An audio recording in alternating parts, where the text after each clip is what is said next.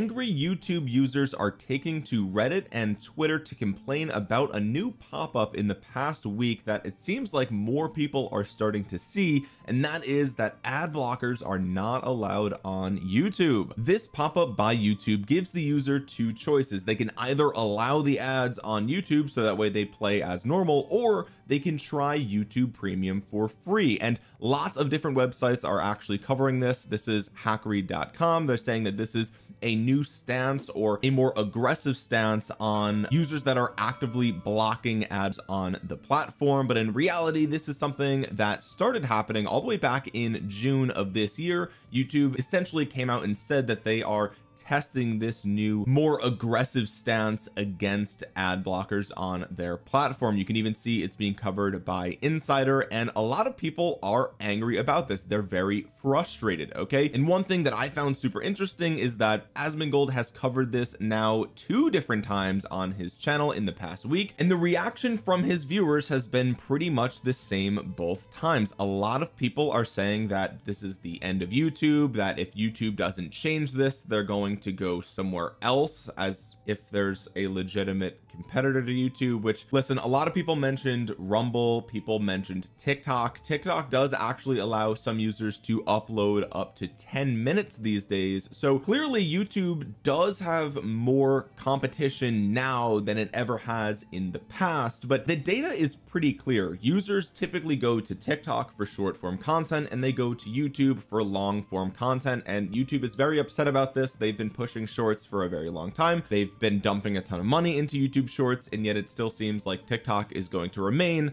the short form content king.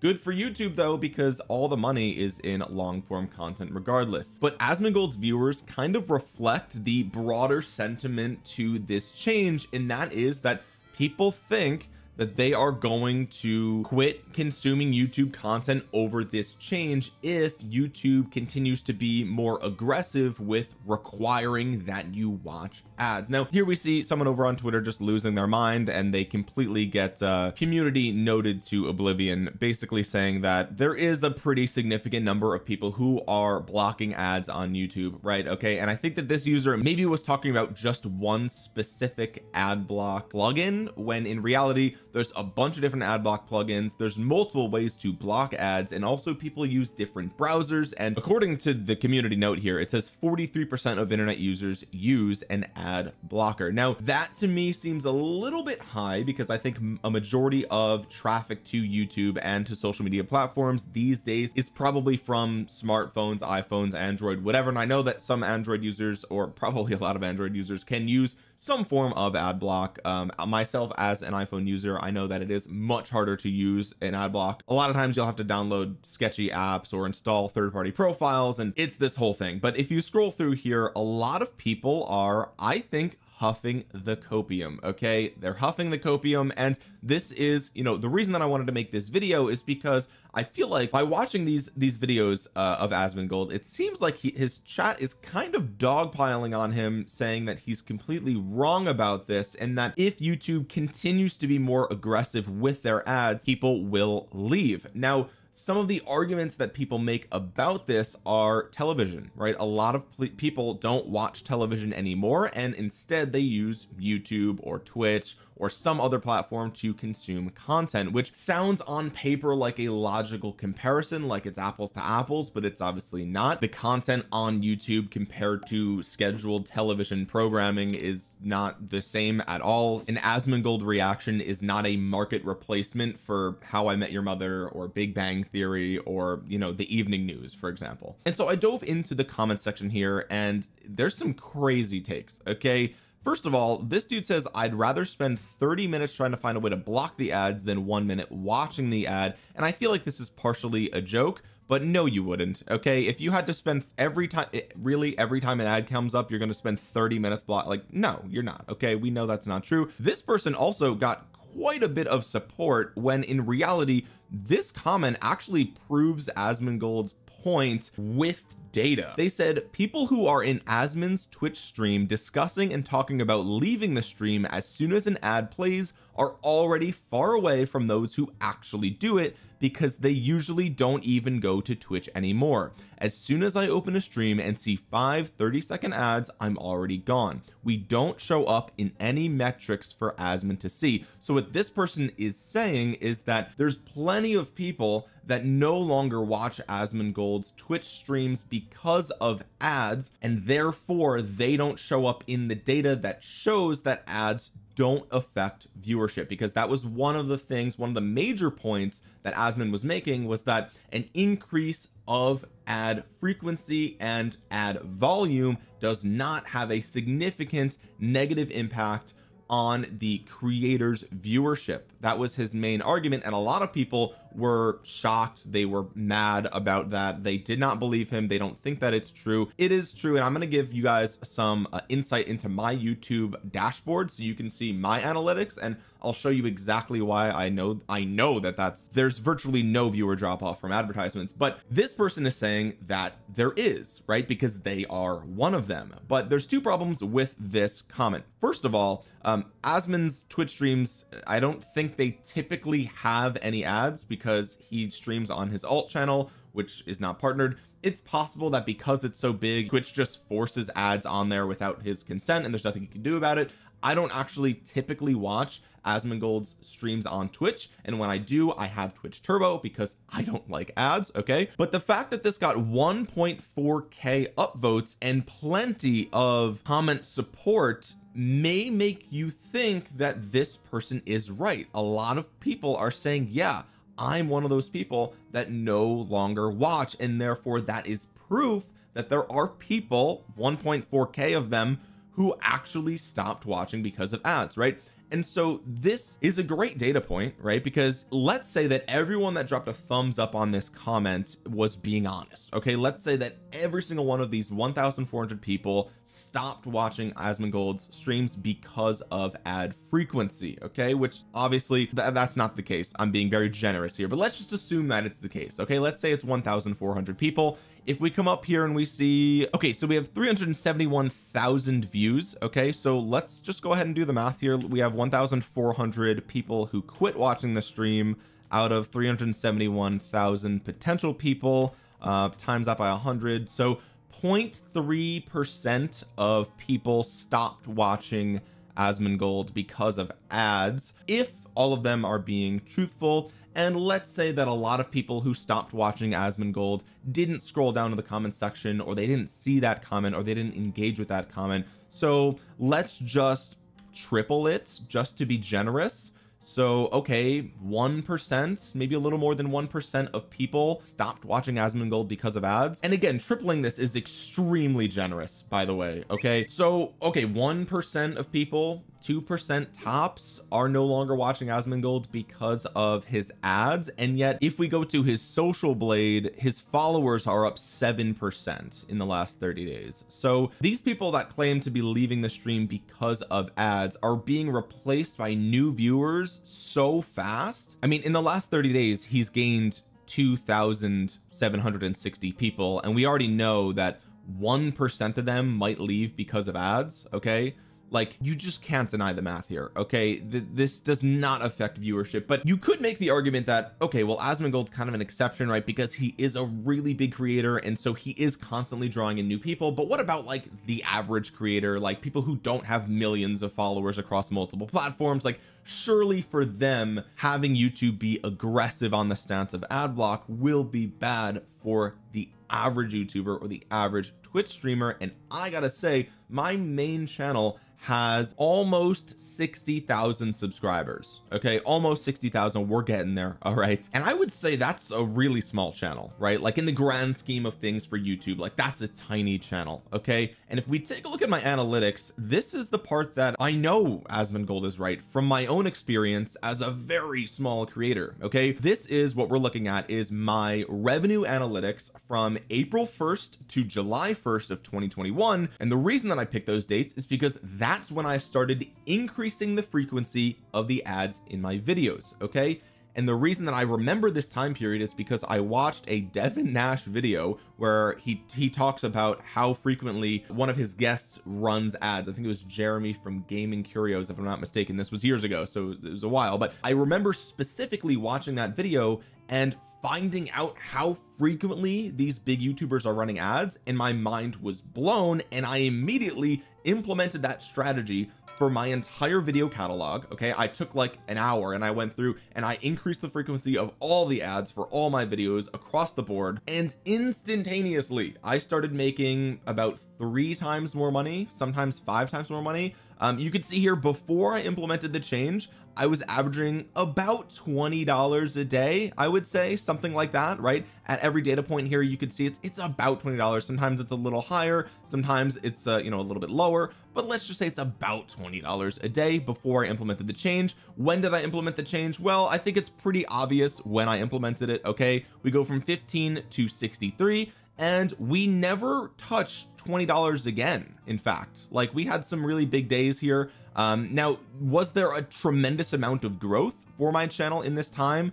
Not really, nothing crazy compared to like the month before. Like, you could make the argument that my channel was in an uptrend, sure, but my viewership didn't triple or quadruple in the course of literally, like, we're talking days, right? This is the 21st, and then literally from the 23rd onward, like, it is an instant change right away. We see double, triple, quadruple, or more revenue across the board. Okay, and what did I do? What exactly caused this change? Well, if I have a 15-minute video, there is typically 4 or 5 ad breaks in that video.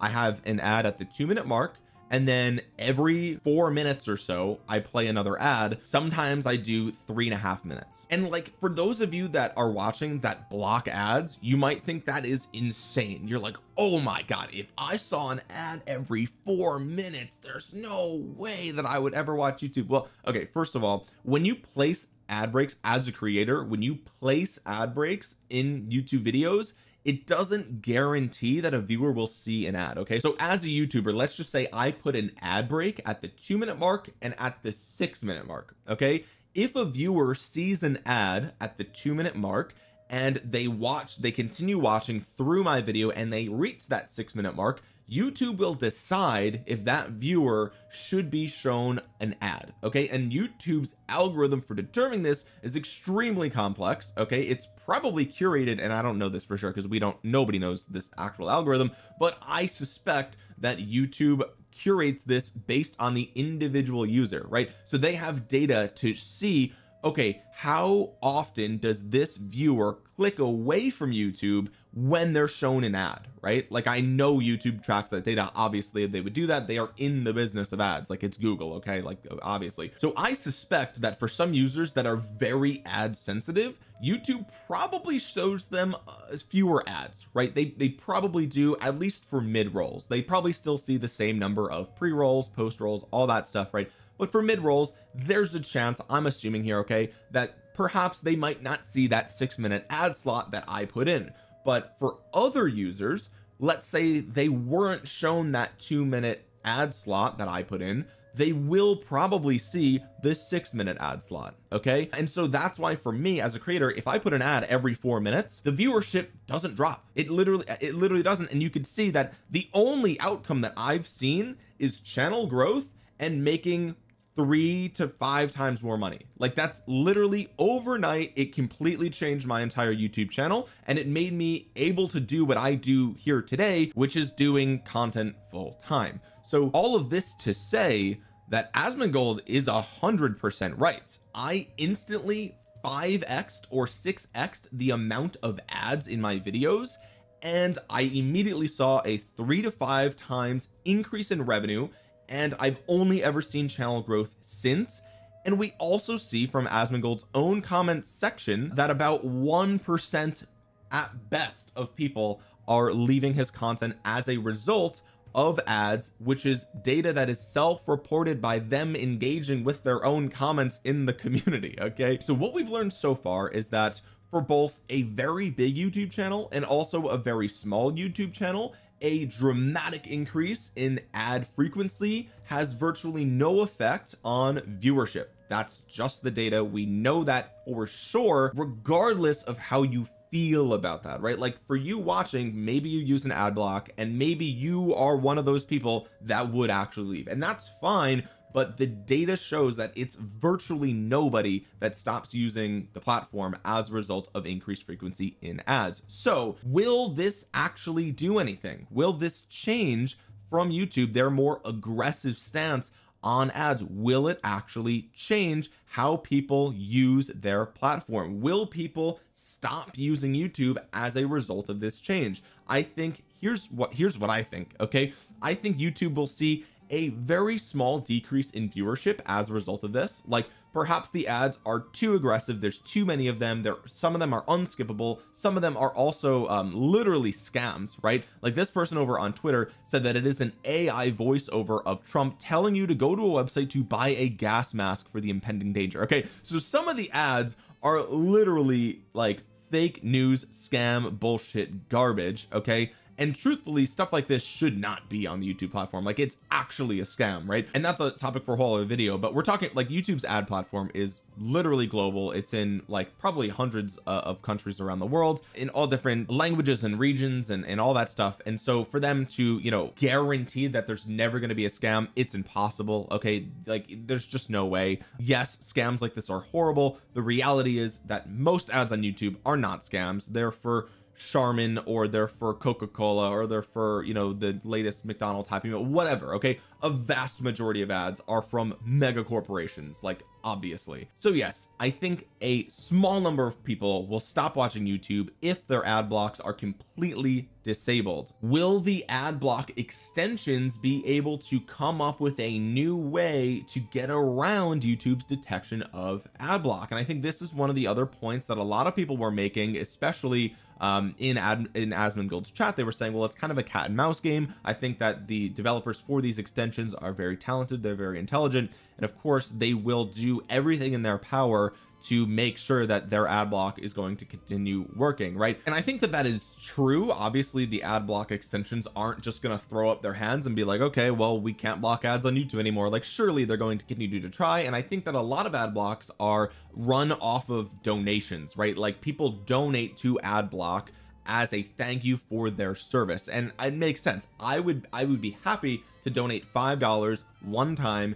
to the ad block extension in exchange for 2 years of never seeing an ad. Makes sense to me. And if they have hundreds of millions of users and only 1% of people do that, and they only give them $1, well, that still makes the person who made AdBlock a millionaire, right? So clearly it's in his best interest, or their best interest. I don't know how many people work on these extensions, but surely it's not a huge team. It's probably a small team, if not just one person. It's probably more than one person, but regardless, they have a financial incentive to make sure AdBlock continues to be the best extension for blocking ads on the platform, right? On Google Chrome or Firefox or whatever. But there's just no competing with Google, right? Google makes billions of dollars from ads. It is literally a Fortune 500 company because of ads and the data that is collected that serves ads to the viewers. The reality is that Google has infinitely more resources and talent than the ad blocking extensions, and honestly YouTube is just allowing ad block to exist, right? Like that's the reality. They could shut it down, no problem. They could basically flip a switch and it would be gone, right? It would literally just be gone. So for the past like 10-15 years, you know, YouTube has essentially just allowed them to exist, and the only reason for that is because they've probably done the math and determined that the amount of money that they're losing from this is not significant compared to how much money it would cost to tackle the problem. Okay, but once those scales shift and there is a real tangible profit incentive to completely nuke ad block from orbit, you can believe that YouTube will not only do it, but they will be required to do it by their shareholders. Okay, Google is a publicly traded company, and if the shareholders are like, why are we bleeding out all this ad revenue, YouTube will crack down and it will be over right away. But the truth is that the strategy YouTube is going to take is the one that they've taken for the past 10 to 15 years, and it's just going to be a slow boil. Okay, it's going to be the frog in the pot of water analogy. Every year they're going to turn it up 1 degree, and after 15 years we went from 90 degrees to 105, and now it's starting to hurt and people are starting to complain. But the truth is, not everybody got this pop-up yet, and you might not get it this month. Maybe you'll get it next month or in 2 months, and eventually it's going to be harder and harder to block ads on YouTube, and more people will just accept that. People who are literate with technology will be able to hold out the longest, because they're going to be the ones that are able to find new ad blockers or code their own thing on their end, or they'll use a VPN and try to, you know, change their region to somewhere that gets virtually no ads, right? But the average internet user is not that intelligent. Okay, let's just be real. Most people have a full-time job. They've got stuff to do. They are not emotionally invested in this at all, and those of you that are watching this video are, obviously, because you clicked on it. So majority of you watching probably are invested in this, but most people aren't. Okay, most people are just going to watch a couple extra ads a week, and that's going to be it. It's going to be fine. Some people are going to try YouTube Premium. Other people are maybe 1% will start watching more content on TikTok or you know, Instagram Reels or whatever, Rumble, right? But the truth is, more YouTube ads are coming, and honestly, it's not the end of the world. If I ever have to watch a YouTube video without my YouTube Premium that I've been paying for a long time now, usually you get like 2 or 3 ads that you can skip after like 5 seconds. Like, it's really not that intrusive, if I'm being completely honest with you. Now, sure, okay, sometimes you do get really long unskippable ads, and that does suck, but a majority of them are not that, right? Like, yes, you can look at the most egregious offenders and you could look at the outliers and say this is why it's bad, right? If you're sitting through 60 seconds of an AI Trump ad, okay, obviously that's awful, but again, that's not the majority. That is like so few times is that really the case. And the reason that the ads on YouTube are skippable and they're so generous and friendly is because YouTube doesn't want you to use an ad blocker. They want to make it as seamless as possible, so that way you're not frustrated and you stay using the platform, and they know this. Okay, so the changes that YouTube is going to make are only going to be ones that don't significantly reduce the viewership of the platform. So over the next 6 months, 12 months, 2, 3, 4 years, if you see an increase in ads on YouTube, you can be sure that they've done the math, they have the data, and they know that that increase in advertising is not really affecting the total viewership of the platform. And if total viewership of the platform goes down by 2%, but ad revenue goes up by 10%, you know that they're going to make that choice every single day of the week. My recommendation for you guys is to learn how to use an ad blocker. Okay, that's fine, do it. It is what it is. If you can't, or you don't care, or you want to continue supporting YouTube and their creators, which I would hope that you would want to if you use the platform a lot, then I would say you should try YouTube Premium. I've been paying for it for years myself. I love YouTube Premium. I get the most value out of YouTube Premium compared to any other subscription that I use. I pay for Netflix, I pay for Hulu, all these other things, but YouTube Premium is the one that I get the most value out of because I watch YouTube more than anything else. Okay, and I'm happy to pay for that because YouTube can't operate if there are no ads. If 100% of the user base has an ad blocker, then YouTube goes away. That's how money works. If there's not money to keep the servers up, it goes away. So eventually you're either going to watch more ads, or you're going to pay for YouTube Premium, or you're going to leave the platform. I recommend for you watching, try to get an ad blocker, see if it works. If it does, great, that's awesome. I'm happy for you. For the next few months or years, you'll be good until they get more aggressive with this. But I would also recommend trying YouTube Premium. It's actually good. And at the end of the day, the number one thing that we learned is that Asmongold is right yet again. Isn't that so annoying? It's so annoying. He's just always right. It's crazy.